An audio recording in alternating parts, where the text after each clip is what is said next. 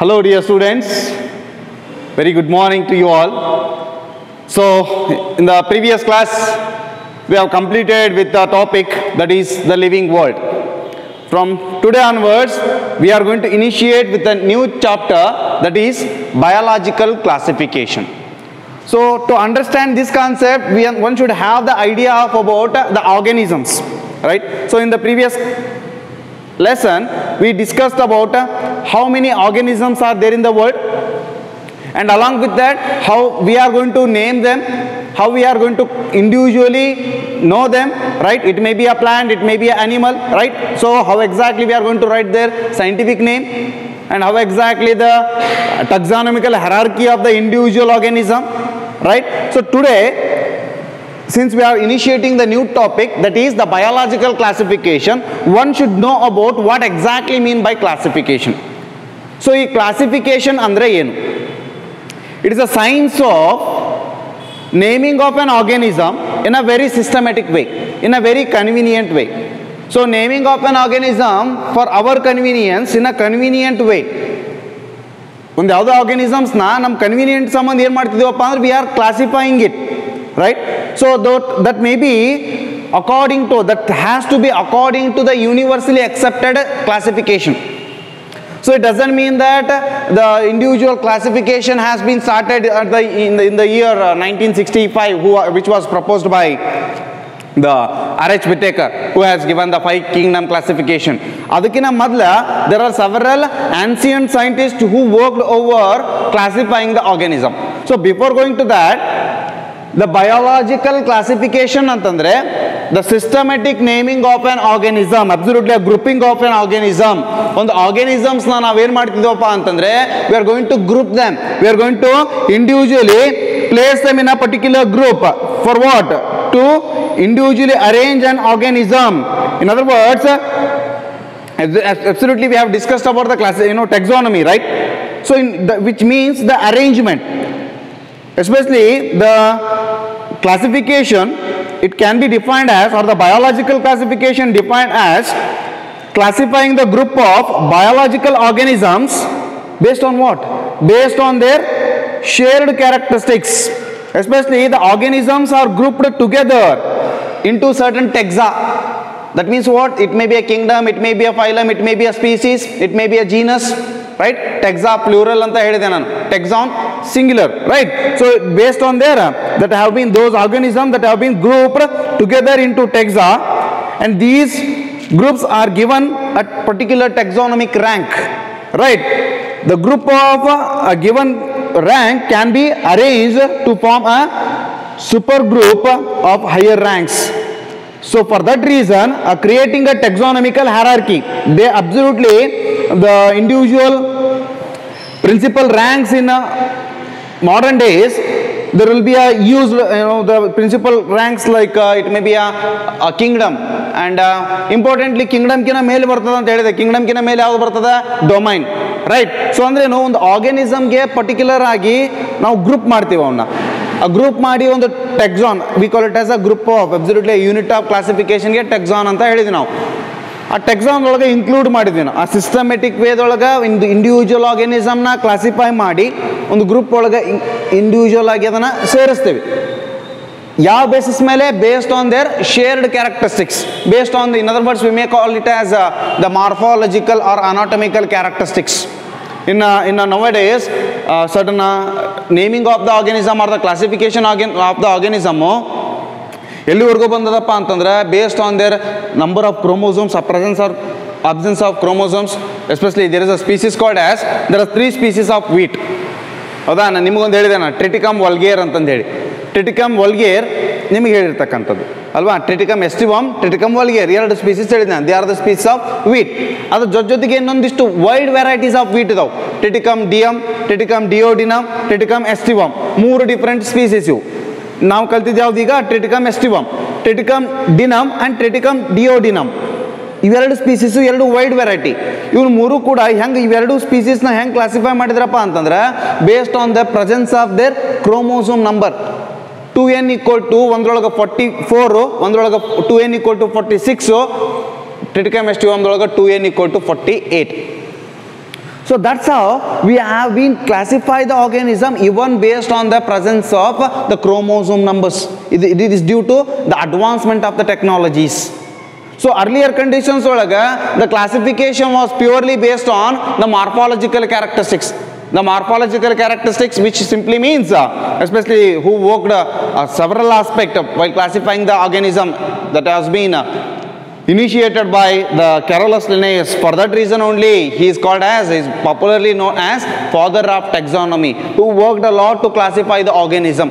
So before these ancient, I'm to say these individual scientists, R.H. Whittaker irli, Copeland irli, like Ernest Haeckel irli, hauda, ivrkina madla, even our Indians are also having certain idea of classifying the organism. And there are several scientists who were there in the whole world. They were trying to, at the ancient time, even due to the lack of certain advancement of the technology, even at that time also, they are classifying the organism. They are working with the classifying the organism. Especially now, ancient Indians, especially the Indians, they have been attempted to classify the individual plants and organisms. So, ಈಗ ಏನಾಗ್ತದಪ್ಪ ಅಂತಂದ್ರೆ microscopic ಆರ್ಗಾನಿಸಮ್ನ ಸೈಡ್ಗೆ ಇಟ್ಬಿಡು ನಾವು. ಅವಾಗ ಏನಿದ್ವು ಬರಿಗಣ್ಣಿಗೆ ಕಾಣ್ತಕ್ಕಂಥ organisms ಇದ್ವು ಅಂತ consider ಮಾಡ್ರಿ. ಬರಿಗಣ್ಣಿಗೆ ಕಾಣ್ತಕ್ಕಂಥ organisms ಯಾವುದು? Plants and animals. ಕಣ್ಣಿಗೆ ಕಾಣಲಿದ್ವು ಯಾವು? Microscopic organism. ಯಾಕಪ್ಪ ಅಂದ್ರೆ ಮೈಕ್ರೋಸ್ಕೋಪ್ ಇನ್ನೂ ಇನ್ವೆಂಟ್ ಆಗಿರಲಿಲ್ಲ ಅವಾಗ. ಸೊ ಅವನು ಮಾತ್ರ ನಾವೇನು ಮಾಡಬೇಕು? ಕ್ಲಾಸಿಫಿಕೇಶನ್ ಮಾಡಬೇಕು. So our Indians are Indian ancient scientist, they worked to classify the plants and animals in a very different way. Especially now ಒಂದು Vedic literature ಅಂತ ತಗೊಂಡಾಗ, once we look into the Vedic literature, there are about 740 different plants and 250 animals that have been reported according to certain Vedic science. Vedic science ಅಂತ consider ಮಾಡಿದಾಗ ಅಂದ್ರೇನು ಆವಾಗಿದ್ದೇನೆ Vedic science, 250 animals, ಅಂದ್ರೇನು only 250 animals were reported. ಯಾಕಪ್ಪ ನಾವು ಕಣ್ಣಿಗೆ ಕಾಣ್ತಿದ್ದವು, ಅವು ಈಸಿಯಾಗಿ ನಾವು ಏನು ಮಾಡ್ಬೋದಪ್ಪ ಅಂದ್ರೆ ನೋಡ್ಬೋದು. And along with that there are about 740 plants or different plants that have been reported. 740 different plants.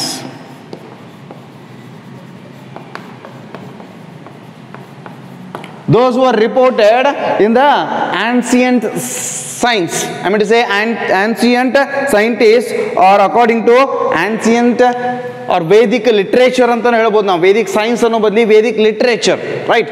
So Vedic literature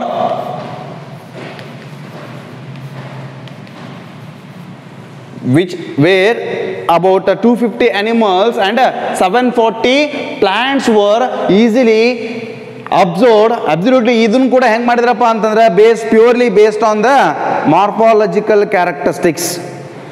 Based on the morphological characteristics. In Chandodhyaya, especially which have been published, ಇದು ಏನಾಗಿಲ್ಲಪ್ಪ ಅಂದ್ರೆ unpublished ಆಯಿತು. Only certain words like Andaja and Jivaja that have been mentioned. ಅನ್ಪಬ್ಲಿಷ್ಡ್ ಆಗಿರ್ತಕ್ಕಂಥ ಇನ್ನು ಚಂದೋಧ್ಯಾಯ ಅಂತಕ್ಕಂಥ ಒಂದು book ಅದು. ಅದರೊಳಗೆ ಎರಡು ಆಸ್ಪೆಕ್ಟ್ನ, ಎರಡು ವರ್ಡ್ನ ಮೆನ್ಷನ್ ಮಾಡಿದರು. That is ಅಂಡಜ and ಜೀವಜ. ಏನಿದು ನಾ ಏನು ಹೇಳ್ತೀನಪ್ಪ, these are not there in your NCERT. But ಏನಪ್ಪ ಅಂತಂದ್ರೆ ಒಂದು ಯಾವುದೋ ನಾನು ಟಾಪಿಕ್ ಸ್ಟಾರ್ಟ್ ಮಾಡಬೇಕಾದ್ರೆ ಮೈ ವೇ ಆಫ್ ಟೀಚಿಂಗ್ ಹೆಂಗಪ್ಪ ಅಂತಂದ್ರೆ I will bead the base. ನಾವೊಂದು ಬೇಸ್ನ ಪ್ರಾಪರಾಗಿ ಬೀಟ್ ಮಾಡಿದ್ವಪ್ಪ ಅಂತಂದ್ರೆ ಪಿಲ್ಲರ್ ಬೇಕಾದಷ್ಟು, ಬಿಲ್ಡಿಂಗ್ ಬೇಕಾದಷ್ಟು ಹತ್ರ ಕಟ್ಬೋದು ನಾವು. So one should know the background of the topic. One should know, ಈಗ ಒಂದು ಯಾವುದೇ ಕಾನ್ಸೆಪ್ಟ್ ಇರಲಿ, ಯಾವುದೇ ಚಾಪ್ಟರ್ ಇರಲಿ, ಅದರದ್ದು ಇಂಟೆನ್ಷನ್ ಏನು, what is the aim, what is the objective of that particular topic. So to understand the topic, what we have to know about it.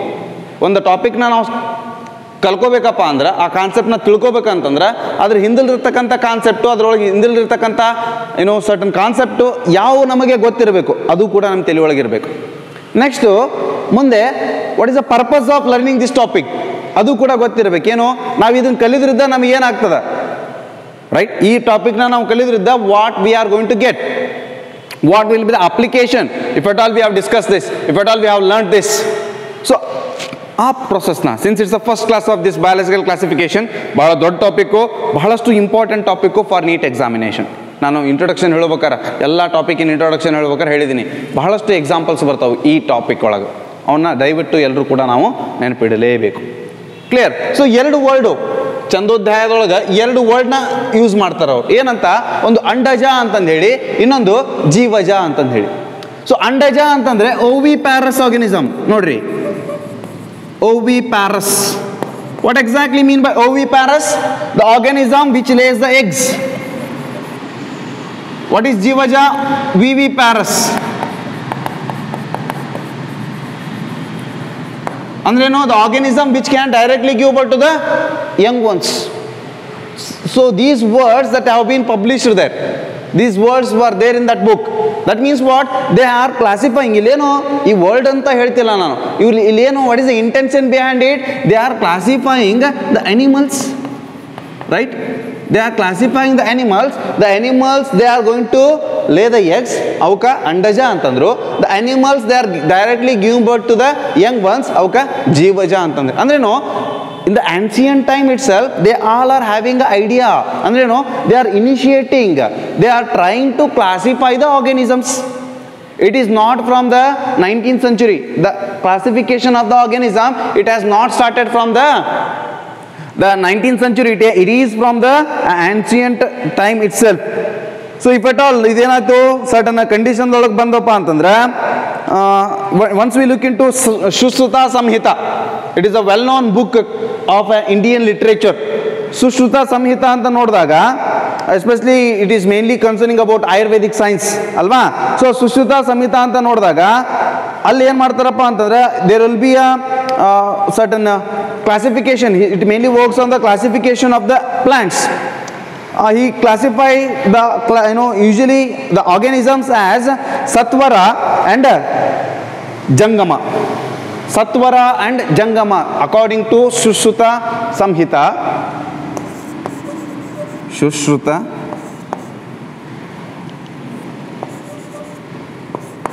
Samhita. He classify Satvara and Jangam.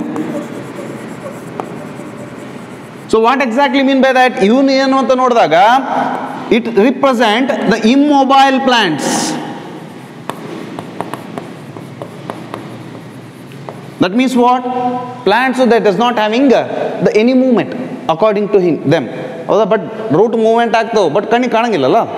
Root ಇಲ್ಲೇ ಹೊಂಟದ, ನೀರಿದ್ದಲ್ಲೇ ಹೊಂಟದ ಅಂತ ಗೊತ್ತಾಗಂಗಿಲ್ಲ. So ಅದೇ type ಜಂಗಮ ಅಂತಂದ್ರೆ mobile animals.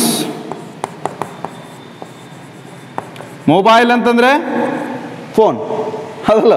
ಅಲ್ಲ, mobile ಅಂತಂದ್ರೆ which is having, motile ಅಂದಂಗೆ, which is displacing from one place to another place. ಇಲ್ಲಿದ್ದ ನಾ ಅಲ್ಲಿ ಹೊಂಟಿದ್ದೀನಿ, ಅಲ್ಲಿದ್ದ ನೀವು ಇಲ್ಲಿ ಬರ್ತಿದ್ದೀರಿ, ಅದೇನದು motility. That means what? The movement from one place to the another place. Especially the Sushruta is a well-known ancient doctor. Ayurvedic ಅಂತ ಬಂದಾಗ Sushruta ಅಂತಕ್ಕಂಥವನು. So ಅವರು ಏನು ಮಾಡಿದಾರಪ್ಪ ಅಂದರೆ certain ಪ್ಲಾಂಟ್ಸ್ನ they have been classified. So based on what? They have been classified based on there nature of the plants. Especially plant ಮೇಲೆ ಬಹಳಷ್ಟು work ಮಾಡಿದ್ದಾರೆ ಅವರು. Like those who are certain plants like which are going to yield the fruit but they are non flowering.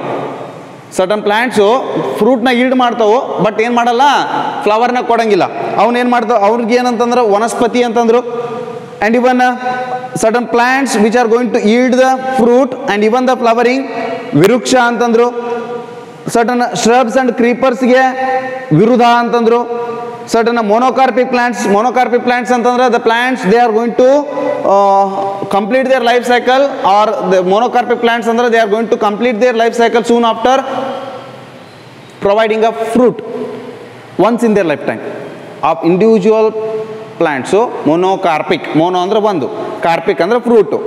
Throughout their lifetime they are going to give once, they are going to produce the fruit once in their lifetime. We call such plants as monocarpic plants. For example, bamboo. Bamboo ಅಂತಕ್ಕಂಥ plant ಹೆಂಗಪ್ಪ ಅಂತಂದ್ರೆ ಅದರ life span it is of about 50 years ಅಂತ consider ಮಾಡಿರಿ. 50 to 100 years ಇರ್ತದೆ. So 50 years ಅಂತ consider ಮಾಡಿದಾಗ 49 ವರ್ಷವರೆಗೂ ಕೂಡ ಅದೇನು ಮಾಡಲ್ಲಪ್ಪ ಅಂದ್ರೆ ಫ್ರೂಟ್ನ ಕೊಡಂಗಿಲ್ಲ, ಬರೀ ವೆಜಿಟೇಟಿವ್ ಗ್ರೋತ್ ಆಗ್ತದೆ. 49ನೇ ವರ್ಷಕ್ಕೆ ಫ್ರೂಟ್ನ ಕೊಡ್ತು, 50ನೇ ವರ್ಷಕ್ಕೆ ಸಾಯ್ತದೆ. ಅಂದ್ರೇನು throughout the year, throughout the life span, even though it is having 50 years of life span, ಏನಾಗಲ್ಲ ಫ್ರೂಟ್ ಪ್ರೊಡಕ್ಷನ್ ಆಗಂಗಿಲ್ಲ. ಬಟ್ ಒಂದ್ಸಲ ಫ್ರೂಟ್ ಪ್ರೊಡಕ್ಷನ್ ಆಯಿತು, ಸೀಡ್ ಪ್ರೊಡ್ಯೂಸ್ ಆದವಪ್ಪ ಅಂತಂದ್ರೆ ಸಾಯ್ತದೆ. ಸೊ ದಟ್ಸ್ ಹೌ ಅಂತ ಪ್ಲಾಂಟ್ಸ್ಗೆ ನಾವೇನಂತ ಹೇಳ್ತೀವಿ, ಮೊನೋಕಾರ್ಪಿಕ್ ಪ್ಲಾಂಟ್ಸ್ ಅಂತ ಹೇಳ್ತೀವಿ. ಆ ಮೊನೋಕಾರ್ಪಿಕ್ ಪ್ಲಾಂಟ್ಸ್ನ ಹೆಂಗೆ ಕ್ಲಾಸಿಫೈ ಮಾಡಿದ್ರಿ ಇವರು ಅಂತಂದ್ರೆ ಓಸಾದಿ ಅಂತಂದ. And even he has also classified the animals like if at all certain plants ಬಗ್ಗೆ ಕ್ಲಾಸಿಫಿಕೇಶನ್ ಬಗ್ಗೆ ಗೊತ್ತಾಯ್ತು ನಾವು. ಯಾವ ಇಂಡಿವಿಜುವಲ್ ಆರ್ಗ್ಯಾನಿಸಮ್ಸು ನೀರೊಳಗೆ ಜೀವಿಸಿರ್ತಾವೋ ಅವನ್ನ ಮತ್ಸ್ಯ ಅಂತಂದ್ರು. ಯಾವ ಆರ್ಗ್ಯಾನಿಸಮ್ಸು ಲೈಕ್ ಬೊಫೆಲೋಸ್, ಎಲಿಫೆಂಟ್ಸ್ ಅವನ್ನ ಕುಲಯರ ಅಂತಂದ್ರು. Like especially this individual aspect ಇವೆಲ್ಲವೂ ಕೂಡ ಸರ್ಟನ್ ಬುಕ್ ಒಳಗೆ ಮೆನ್ಷನ್ ಆಗಿದೆ. I am not remembering the name of that book. Vriksha Ayurveda, yes, an ancient book called as Vriksha Ayurveda. He completed that book where he has classified the plant as a Dvimukta. That means what? Vriksha Ayurveda ಅಂತಕ್ಕಂಥ plant classification ಅಂತ ಬಂದಾಗ ಅವನು ಡಯಕೋಟಿಲಿಡಾನ್ and ಮೊನೋಕೋಟಿಲಿಡಾನ್ ಬಗ್ಗೆ classification ಮಾಡ್ತಾರೆ. ಯಾರೋ ಸುಶ್ರುತ ಅಂತಕ್ಕಂಥವನು. ದ್ವಿಮುಕ್ತ ಅಂದ್ರೆ ಡಯಕೋಟಿಲಿಡಾನ್, ಮೊನೋಮುಕ್ತ R ಏಕಮುಕ್ತ, right, ಏಕಮುಕ್ತ ಅಂತಂದ್ರೆ ಮೊನೋಕೋಟಿಲಿಡಾನ್. So he has the idea of about classifying the animals, I mean to say plants even, as well as the animals based on the presence. Terrestrial animals ಇದ್ವು, buffalo, cat, tigers ಅಂತ ಆಸ್ಪೆಕ್ಟಿಗೆ ಒಂದು name ಕೊಟ್ಟರು. ಅವ್ನು classify ಮಾಡಿದ್ರು. ಯಾವ aquatic animals ಇದು ಮತ್ಸ್ಯ ಅಂತಂದು ಹೇಳಿದರು, ಹೌದಾ. So like that the ancient Indian scientist they have contributed for classifying the organism. They have been contributed for the classification of the organism. If we look into certain, ಈಗೇನಾಯಿತು, Sushruta ಸಂಹಿತಾ ಬಗ್ಗೆ clear ಆಗಿ ಕಲ್ತ್ಕೊಂಡಿ ನಾವು, ಹೌದಾ. So ಇಲ್ಲಿ ಸ್ವಲ್ಪ word like ವನಸ್ಪತಿ ಇರ್ಬೋದು, ವೃಕ್ಷ ಇರ್ಬೋದು, ವಿರುದ್ಧ ಇರ್ಬೋದು, ವಸಾದಿ ಇರ್ಬೋದು, ಆ ಇಂಡಿವಿಜುವಲ್ ವರ್ಡ್ಸ್ ನಿಮಗೆ ಏನಾಗ್ಬೋದಪ್ಪ ಅಂದ್ರೆ ಸ್ವಲ್ಪ ಡಿಫಿಕಲ್ಟೇ ಆಗ್ಬೋದು. ಅಂದ್ರೆ ಇವೆಲ್ಲ ಸಂಸ್ಕೃತ ವರ್ಡ್ಸ್, ಅದ್ರ ಸಂಬಂಧ ನಮಗೆ ಕಷ್ಟ ಆಗ್ತದೆ. ಈಗ ಫಾರಿನರ್ಸ್ ಏನು ಮಾಡಿಲ್ಲನ್ರಿ ಅನ್ಬೋದು ನೀವು. ಸೊ ಫಾರಿನರ್ಸು ಮಾಡ್ಯಾರ, ಯಾಕಂದ್ರೆ ಅವ್ರ ಹೆಸರಲ್ಲೇ ಪೇಟೆಂಟ್ ಅದಾವೆ. ನಾವು ಇಂಡಿಯನ್ಸ್ ಮಾಡಿದ್ರು ಕೂಡ ಸಂಸ್ಕೃತದೊಳಗೆ ಇರೋ ಸಂಬಂಧ ನಮ್ಮ ಹೆಸರಲ್ಲೇ ಏನು ಪೇಟೆಂಟ್ ಇಲ್ಲ. ಸೊ ಫಾರಿನರ್ಸ್ ಅಂತಂದ್ರೇನು, ದೋಸ್ who are from the other countries ಅಂತ ಬಂದಾಗ ಹಿಪೋಕ್ರೆಟಿಸ್ ಬರ್ತಾನೆ ಫಸ್ಟ್. ಆ ಹಿಪೋಕ್ರೆಟಿಸು he has classified the plants, animals. ಅವನೇ ಇನಿಷಿಯಲ್ ಮಾಡ್ತಾನೆ ಪ್ಲಾಂಟ್ಸು ಮತ್ತು ಅನಿಮಲ್ಸ್ನ ಕ್ಲಾಸಿಫಿಕೇಶನ್ ಮಾಡ್ತಾನೆ. ಹೆಂಗಪ್ಪ ಅಂದ್ರೆ ಅನಿಮಲ್ಸ್ನ ಹೆಂಗೆ ಕ್ಲಾಸಿಫೈ ಮಾಡಿದವನು, ಇನ್ಸೆಕ್ಟ್ಸ್, ಬರ್ಡ್ಸ್, ಫಿಶಸ್, ವೇಲ್ಸ್ ಅಂತ ಇಂಡಿವಿಜುವಲ್ ಆಗಿ ಕ್ಲಾಸಿಫೈ ಮಾಡಿದ. If at all we look in to the one of the major great philosopher who is the father of the biology, Aristotle. So ಅವನು ಏನ್ ಮಾಡ್ತಾನಪ್ಪ ಅಂದ್ರೆ he has initiated the classification of the animals and for that reason only he has popularly known as the father of zoology as well. Yakappa andre he has for the first time he has classified the animals into two different aspects, that is anemia and eunemia. Andreno anemia antandre the animals which are having the red bloods, and eunemia antandre the individual animals with the blood variability. So anemia and eunemia, that means what? Yaro? Aristotle. Who is Aristotle? Aristotle is the father of zoology as well as father of biology, right? So he has classified according to Aristotle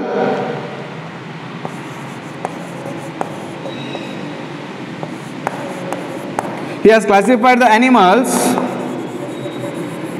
into two different aspects, that is anemia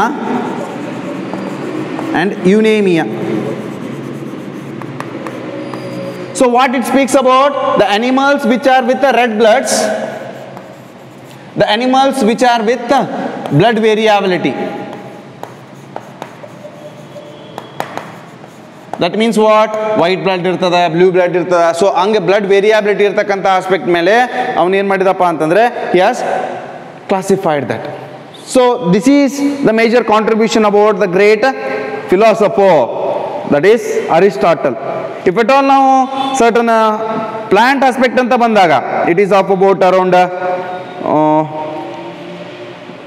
370 BC to 285 BC ನೋಡೋದತ್ತಪ್ಪ ಅಂತಂದ್ರೆ the father of botany ಯಾರು? Theophrastus, right? So Theophrastus is the father of botany. On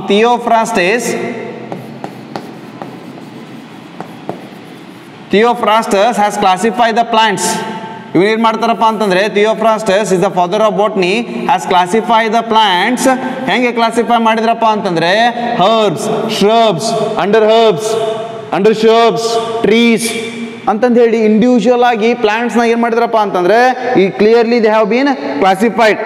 especially the herbs ಇರ್ಬೋದು, shrubs ಇರ್ಬೋದು, undershrubs ಇರ್ಬೋದು, trees and even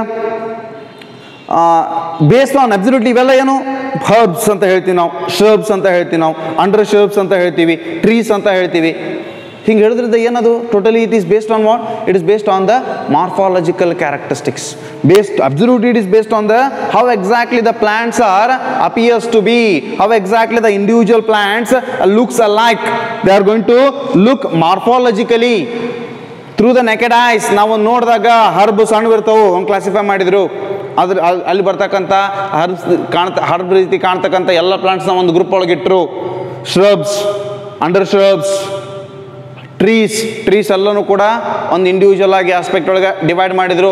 but ನಾ ಹೇಳಿದೆ ನಿಮಗೆ ಯಾವುದು ನಮ್ಮ ಶಿಸ್ತುತಾ ಸಮಿತದೊಳಗೆ ಬರೀ ಅವನು ಹರ್ಬ್ಸ್ ಸ್ಟ್ರಬ್ಸ್ ಅಂತ ಡಿವೈಡ್ ಮಾಡೋಕ್ಕಿಂತ ಮೊದಲನೇ ಏನು ಮಾಡಿದ್ರಪ್ಪ ಅಂತಾರೆ ಬೇಸ್ಡ್ ಆನ್ ದ ಸೀಡ್ಸ್ ಮೇಲೆ ಡಿವೈಡ್ ಮಾಡಿಬಿಟ್ರು ಅವ್ರು. ಲೈಕ್ ಮೊನೊಕೊಟಿಲೆಡಾನ್ಸ್, ಡೈಕೊಟಿಲೆಡಾನ್ಸ್ ಅಲ್ವಾ. So we have ಕಂಟ್ರಿಬ್ಯೂಟೆಡ್ a lot for classifying and along with that there are certain several ancient scientists who are from the other countries, they are also contributed.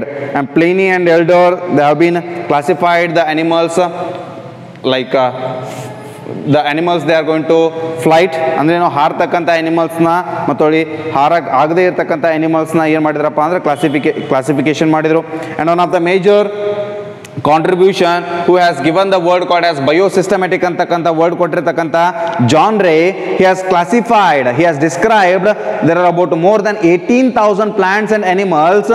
Who was the first person to coin the word? ಯಾವುದು ನೆನಪು ಮಾಡ್ಕೋರಿ, ಯಾರು? The person ಯಾರು? John ರೇ. ಇವೆಲ್ಲ ಕೂಡ ನಾವು Theophrastus ಏನು ಮಾಡಿದ್ರು? Herbs, shrubs, under shrubs and even the trees ಅಂತ ಕ್ಲಾಸಿಫೈ ಮಾಡಿದರು. Once we look in to this boy, ಯಾರೋ ಜಾನ್ ರೇ. ಇವರು ಏನು ಮಾಡಿದರು? He has classified about 18,000 plant and animal species.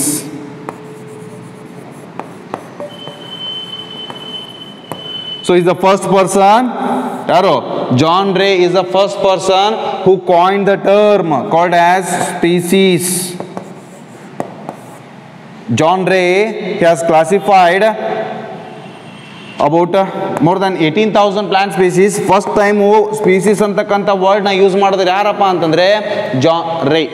So this is the basic aspect of the classification. ಇಲ್ಲಿ ಪ್ರತಿಯೊಂದು ನಾವು ನೋಡಿದಾಗ ಏನಾಗ್ತದಪ್ಪ ಅಂತಂದ್ರೆ ಪ್ರತಿಯೊಬ್ಬರು ವರ್ಕ್ ನೋಡಿದಾಗ ಅವ್ರ ಹೆಸರು ನೆನ್ಪಿಟ್ಕೊಳ್ಳೋಕೆ ಡಿಫಿಕಲ್ಟ್ ಆಗ್ಬೋದು. ಬಟ್ ಇನ್ನೂ ನಿಮಗೆ ಟಾಪಿಕ್ ಚಲೋ ಆಗೇ ಇಲ್ಲ, ಫೌಂಡೇಶನ್ ಮಾತ್ರ ಹಾಕ್ತಿದ್ದೀನಿ ನಾನು, ಹೌದಾ? ಸೊ ಈ ಆಸ್ಪೆಕ್ಟ್ ನೋಡಿದಾಗ ಏನಾಗ್ತದಪ್ಪ ಅಂದ್ರೆ ಪ್ರತಿಯೊಬ್ಬರು ಕೂಡ they have contributed a little bait, they have given. ಈಗ ಹೆಂಗಪ್ಪ ಅಂತಂದ್ರೆ ಯಾರೋ ಒಬ್ಬರು ಕವಿಗಳು ಒಂದು ಏನೋ ಬರಿಬೇಕಪ್ಪ ಅಂತಂದ್ರೆ ಮತ್ತೊಬ್ಬರು ಕವಿಗಳ ಆಸ್ಪೆಕ್ಟ್ ಇದ್ದಾನೆ, ಮತ್ತೊಬ್ಬರು ಕವಿಗಳ ಇನ್ಸ್ಪಿರೇಷನ್ ಇದ್ದಾನೆ, ಅವ್ರ ಆಸ್ಪೆಕ್ಟ್ ಮ್ಯಾಗ ಇದ್ದಾನೆ, ಅವ್ರು ರೆಫರ್ ಮಾಡ್ಕೊಂಡು ಏನು ಮಾಡ್ತಿರ್ತಾರಪ್ಪ ಅಂತಂದ್ರೆ ಅದು ಮುಂದಿನ ಆಸ್ಪೆಕ್ಟ್ನ ಅಂದ್ರೇನೋ ಕವಿತೆ ಬರಿತಿರ್ತಾರೆ, ಏನು ಲಿಟ್ರೇಚರ್ ಬರಿತಿರ್ತಾರೆ, ಹೌದಾ? ಸೊ ಅವ್ರು ನಮ್ಮ ಆದರ್ಶ ಅಂತಂದು ಹೇಳಿ ಇಟ್ಕೊಂಡು ಅಲ್ವಾ? ಸೊ ಅದೇ ಟೈಪು ಒಂದು ಯಾವುದೇ ರಿಸರ್ಚ್ ಆಗಬೇಕು, ಒಂದು ಯಾವುದೇ ವರ್ಕ್ ಆಗಬೇಕಪ್ಪ ಅಂತಂದ್ರೂ ಕೂಡ ಆ ಇಂಡಿವಿಜುವಲ್ ರಿಲೇಟೆಡ್ ಸ್ಪೀಸೀಸ್ ಮೇಲೆ, ಆ ಇಂಡಿವಿಜುವಲ್ ಆರ್ಗನಿಸಮ್ ಮೇಲೆ ಯಾವ ಟೈಪ್ ಅದೇ ರೀತಿ ವರ್ಕ್ ಆಗ್ಯದಲ್ಲೋ ಅದನ್ನೇ ಇಲ್ಲಿ ಏನು ಮಾಡ್ತಾರಪ್ಪ ಅಂದ್ರೆ ಟ್ರಯಲ್ ಆ್ಯಂಡ್ ಎರರ್ ಮಾಡ್ತಿರ್ತಾರೆ. Even till today also it is not Discovery, it is research. ಇದ್ದನ್ನೇ ಹೊಳ್ಳಿ ಸರ್ಚ್ ಮಾಡೋದು ಅಲ್ವಾ? ಸೊ ಇಲ್ಲಿಯೂ ಕೂಡ ಏನು ಮಾಡಿದ್ರಪ್ಪ ಅಂತಂದ್ರೆ ಅವ್ರು ಗೊತ್ತಿರಲಿಲ್ಲ, they have contributed. It is all are they just initiating the individual concept. ಇನ್ನು ಮುಂದೆ ಬರ್ತಕ್ಕಂಥ ಟೆಕ್ಸಾನಮಿಸ್ಟು, ಇನ್ನು ಮುಂದೆ ಬರ್ತಕ್ಕಂಥ ಬಯಾಲಜಿಕಲ್ ಕ್ಲಾಸಿಫೈಯರ್ಸು ಇವ್ರು ಏನು ಮಾಡಿದ್ರಪ್ಪ ಅಂದ್ರೆ ಆರ್ಗ್ಯಾನಿಸಮ್ಸ್ನ ಕ್ಲಾಸಿಫಿಕೇಶನ್ ಮಾಡಿದ್ರು. ಯಾಕಪ್ಪ ಅಂದ್ರೆ ಇವೆಲ್ಲವೂ ಕೂಡ ಸಿಂಪ್ಲಿಫೈ ಮಾಡಿಕೊಟ್ಟು ಹೋಗಿದ್ರು ಇವನು. ಬಟ್ ಏನಾಗಿರಲಿಲ್ಲ ಅದು, ಯಾಕೆ ಇವು ಅಕ್ಸೆಪ್ಟೆಡ್ ಆಗಲಿಲ್ಲಪ್ಪ ಅಂತಂದ್ರೆ ಇವು ಕನ್ವೀನಿಯಂಟ್ ವೇದೊಳಗೆ ಇರಲಿಲ್ಲ. ಹೌದಾ? So there are certain kingdoms ಬರ್ತದ. For example ಕ್ಯಾರೋಲಸ್ Linnaeus 2 Kingdom classification ಮಾಡ್ತಾರೆ, ಅರ್ನೆಸ್ಟ್ ಹ್ಯಾಕಲ್ 3 ಕಿಂಗ್ಡಮ್ ಕ್ಲಾಸಿಫಿಕೇಶನ್ ಮಾಡ್ತಾರೆ, ಕೋಪ್ಲ್ಯಾಂಡ್ 4 ಕಿಂಗ್ಡಮ್ ಕ್ಲಾಸಿಫಿಕೇಶನ್ ಮಾಡ್ತಾರೆ. ಬಟ್ ಯೂನಿವರ್ಸಲ್ ಆಗಿ ಅಕ್ಸೆಪ್ಟ್ ಆಗಿದ್ದು ಯಾವುದು? 5 Kingdom classification which was proposed by R.H. ವಿಟ್ಟೇಕರ್. ಹಂಗಂತಂದು ಹೇಳಿ ಇವ್ರು 3 ಮಂದಿ ಇವ್ರು ಅಷ್ಟು ವರ್ಕು ಏನು ಅಲ್ಲನ್ರಿ ಅಲ್ಲ ಅಂತಲ್ಲ, ಬಟ್ ಇವು ಆಗಲಿಲ್ಲ. ಯಾಕಪ್ಪ ಅಂತಂದ್ರೆ they did not follow certain rules of classification and it was not a convenient way of classification. But understand ಆಗ್ತಿತ್ತು, ಬಟ್ ಏನಾಗ್ತಿರ್ಲಿಲ್ಲ, ಈಸಿಯಾಗಿ ಕನ್ವೀನಿಯಂಟ್ ಆಗ್ತಿರ್ತಿಲ್ಲ. ಯಾಕಪ್ಪ ಅಂದ್ರೆ ಫಾರ್ ಎಕ್ಸಾಂಪಲ್ ಹೇಳ್ತೀನಿ ನೋಡ್ರಿ, ಈಗೇನು ಅಂಡಜ ಆ್ಯಂಡ್ ಜೀವಜ ನಮಗೆ ಗೊತ್ತಾಗಂಗಿಲ್ಲ ಒಂದೊಂದು ಸರಿ, ದೋಸ್ ವಿ ಆರ್ ಇಂಡಿಯನ್ಸ್. ಯಾಕಪ್ಪ ಅಂದ್ರೆ ವಿ ಡಿಂಟ್ ಲರ್ನ್ ಸಂಸ್ಕೃತ್ ಅಲ್ವಾ? ಸೊ ಸಡನ್ ಯೂನಿವರ್ಸಲ್ ಆಗಿ it should be accepted. Universal ಅಂದ್ರೇನು ಹೋಲ್ ವರ್ಲ್ಡ್ ಒಳಗೂ ಕೂಡ ಅವೇ ಇಂಡಿವಿಜುವಲ್. ಈಗ ನಾವೊಂದು ಸೈಂಟಿಫಿಕ್ ನೇಮ್ ಹೆಂಗೆ ಮಾಡ್ತೀವಲ್ಲ, ಮಾವಿನ ಹಣ್ಣು ಅಂದ್ರೆ ನಮ್ಗೆ ಅಷ್ಟೇ ಗೊತ್ತು. ಮ್ಯಾಂಗೋ ಅಂದ್ರೆ ಇಂಗ್ಲೆಂಡು ಇಂಗ್ಲೀಷ್ ಯಾರೇ ಬರ್ತೈತೆ ಅವ್ರಿಗೆಲ್ಲರಿಗೂ ಗೊತ್ತು. ಮ್ಯಾಂಜಿಫೆರಾ ಇಂಡಿಕಾ ಅಂತಂದ್ರೆ ಜಗತ್ತಿನ ಮೂಲಿ ಒಳಗೂ ಗೊತ್ತಾಗ್ತದೆ, because it is having A unique name. So like that one should have a unique classification. ಪ್ರತಿಯೊಬ್ಬರೂ ಕೂಡ, ಪ್ರತಿಯೊಂದು ಆರ್ಗ್ಯಾನಿಸಮು ಕೂಡ it should ಒಬೇ that universally accepted biological classification. So for that reason, but ಆ ವರ್ಕ್ ಆಗಿದ್ದು ಯಾವ ಬೇಸಿಸ್ ಮೇಲೆ ಅಂತಂದ್ರೆ based on this all the previous works. So ಅಂದ್ರೇನು, ಬಿಫೋಕ್ರಿಸ್ಟ್, Theophrastus, there are about 270 BC. So 320 BC to 270 BC ವರೆಗೆ ಏನು work initiate ಮಾಡಿದ್ರು. So ಇವಾಗವರೆಗೂ ಕೂಡ ನಾವು ಇವನ್ನ ಫಾಲೋ ಮಾಡ್ತೀವಿ, ಆ ವರ್ಡ್ನ ಯೂಸ್ ಮಾಡ್ತೀವಿ, like herbs, shrubs, under shrubs, trees ಅಂತಂದೇಳಿ. ಅಂದ್ರೇನು, we are not living them. ಅವ್ರ ಕ್ಲಾಸಿಫಿಕೇಶನ್ ಸರಿ ಇಲ್ಲ ಅಂತಲ್ಲ, ಅದನ್ನು ನಾವೇನು ಮಾಡಕತ್ತೀವಪ್ಪ ಅಂದ್ರೆ ಪ್ರೀವಿಯಸ್ ಆಗಿರ್ತಕ್ಕಂಥ ಕ್ಲಾಸಿಫಿಕೇಶನ್ಸ್ನ ಮಾಡಿಫಿಕೇಶನ್ ಮಾಡಿದಾರೆ ಅಷ್ಟೇ. ಆ್ಯಡೆಡ್ ಫ್ಲೇವರ್ಸ್ ಅಂತ ಏನು ಹೇಳ್ತಾರಲ್ಲ, ಸೊ ಎಲ್ಲ ಆಗಿರ್ತದೆ, ಡೆಕೋರೇಷನ್ ಮಾಡಿ ಫಸ್ಟ್ ಪ್ರೈಸ್ ತೊಗೊಳ್ಳೋದು. ಎಲ್ಲ ಬೇರೆದವ್ರು ಮಾಡಿರ್ತಾರ, ಇವ್ರು ತೊಗೊಂಬಂದು ಡೆಕೋರೇಷನ್ ಮಾಡಿ ಚಂದ ಮಾಡಿ ಬಣ್ಣ ಗಿಣ ಹಚ್ಚಿ ಚಲೋ ಅನ್ಸ್ಕೊಳ್ಳೋದು. So that's what the other ಟೆಕ್ಸಾನಮೀಸ್ they have did it. They just, but ಅದು ಏನಾಗ್ಯದಲ್ಲಪ್ಪ ಅಂತಂದರೆ ಆ new system of ಕ್ಲಾಸಿಫಿಕೇಶನ್ನು it was highly convenient and it was quite difficult. ಯಾಕೆ? ಹರ್ಬ್ಸ್ ಅಂದ್ರೆ ಬಹಳಷ್ಟು ಹರ್ಬ್ಸ್ ಬರ್ತಾವೆ, ಶ್ರಬ್ಸ್ ಅಂದ್ರೆ ಬಹಳಷ್ಟು ಶ್ರಬ್ಸ್ ಬರ್ತಾವೆ, ಟ್ರೀಸ್ ಅಂದ್ರೆ ಬಹಳಷ್ಟು ಟ್ರೀಸ್ ಬರ್ತಾವೆ. ಡೈಕಾಟ್ ಎಷ್ಟು, ಮೊನೊಕಾಟ್ ಎಷ್ಟು ಏನಾಗಲಿಲ್ಲ, ಕ್ಲಾಸಿಫಿಕೇಶನ್ ಆಗಿಲ್ಲ. ಜಿಮ್ನೋಸ್ಪರ್ಮ, ಆಂಜಿಯೋಸ್ಪರ್ಮ ಕ್ಲಾಸಿಫಿಕೇಶನ್ ಆಗಿಲ್ಲ ಅಲ್ವಾ? ಯಾಕಂದರೆ it was quite confusing one. So for that reason, classification, as I mentioned, classification it will be done, grouping of an organism in a systematic way for our convenience, in a very convenient way. In a convenient way for what? For our convenience. For ಯಾಕೆ ಕನ್ವೀನಿಯನ್ಸು? To further studies, to understand the individual organisms. So these are the major aspect what we are going to learn from the biological classification. Clear? So this is the brief introduction about biological classification. ನಾವು ಅಂತೂ ಹೆಂಗಿದ್ರು ಟಾಪಿಕ್ನ start ಮಾಡಿದ್ದೀವಿ ಅಲ್ವಾ? So ಆ ಟಾಪಿಕ್ನ will continue the actual aspect from the next class, that is part 2 with the 2 kingdom classification, 3 kingdom classification, 4 kingdom classification, 5 kingdom classification ಅದನ್ನು discussion ಮಾಡೋಣಂತ. Clear? So ಸ್ವಲ್ಪ ಇವತ್ತು technical ಟರ್ಮಿನಾಲಜೀಸು ನಿಮ್ಮ ತಲೆ ತಿನ್ಬೋದು. ಒಂದು ಬಿಟ್ಟು 2 ಸಲ ವಿಡಿಯೋ ನೋಡಿರಿ, ಕರೆಕ್ಟಾಗಿ ಕೇಳಿರಿ, definitely it will understand you people. Thank you so much.